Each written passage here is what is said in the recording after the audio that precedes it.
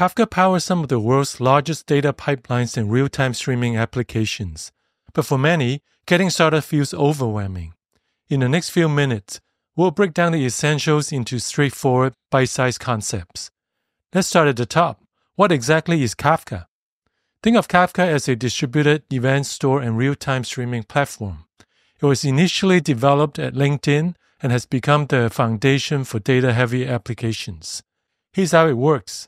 Producers, essentially the sources of our data, send data to Kafka brokers. These brokers store and manage everything. Then consumer groups come in to process this data based on their unique needs. Now onto messages, the heart of Kafka. Every piece of data Kafka handles is a message. A Kafka message has three parts: headers, which carry metadata, the key, which helps your organization, and the value, which is the actual deployed payload. This structured approach is what makes Kafka so efficient at handling large volumes of data. Now that we understand what a message is, let's look at how Kafka organizes these messages using topics and partitions. Messages aren't just tossed into Kafka. They are organized into topics, categories that help structure the data streams. Within each topic, Kafka goes a step further by dividing it into partitions.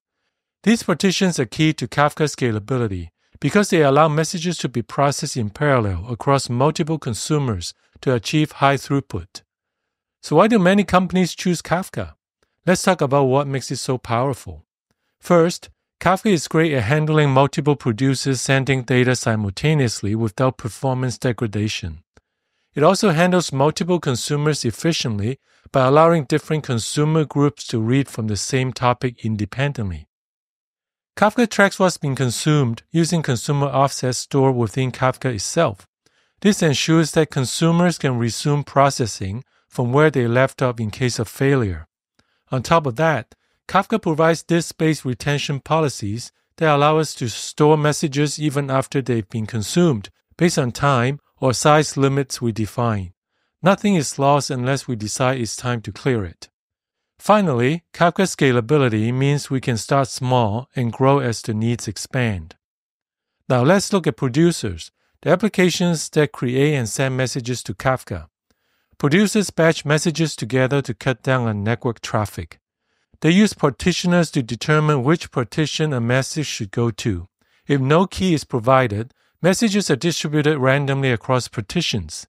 If a key is present, messages with the same key are sent to the same partition for better distribution. On the receiving end, we have consumers and consumer groups. Consumers within a group share responsibility for processing messages from different partitions in parallel. Each partition is assigned to only one consumer within a group at any given time. If one consumer fails, another automatically takes over its workload to ensure uninterrupted processing. Consumers in a group divide up partitions among themselves through coordination by Kafka's group coordinator. When a consumer joins or leaves the group, Kafka triggers a rebalance to redistribute partitions among the remaining consumers. The Kafka cluster itself is made up of multiple brokers. These are servers that store and manage our data.